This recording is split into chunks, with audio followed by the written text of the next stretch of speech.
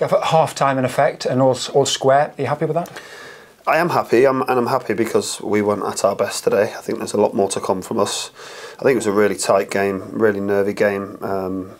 Maybe the way the game went last night added a little bit more pressure to us being the home team and the onus being on us today. I thought first half we looked restricted. We looked like we were in two minds, a little bit safe. And yeah, when they scored the goal from the set play, it kind of released the shackles a little bit, and then we gained some more control and looked a lot more like we can be. As I said, it's 0-0 almost now going into the second game, and the onus will be on them. They'll be really positive that they've drawn here and at home the second leg, but we've shown that we're a dangerous team away from home, and I think the game will be slightly different. They managed the game really well today. That's type of team they are.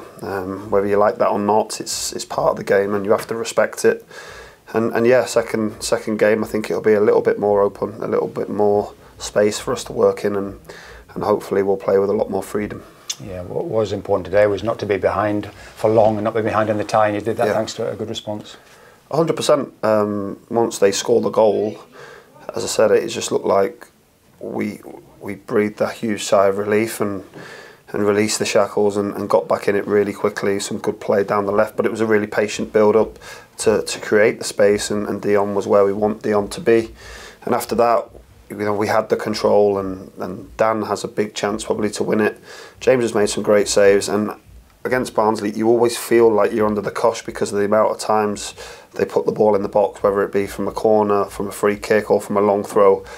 They're always gaining territory, and I thought we stood up to that really well today. Obviously, we just want to add a bit more of our stuff into the game, and I think that will come on Friday.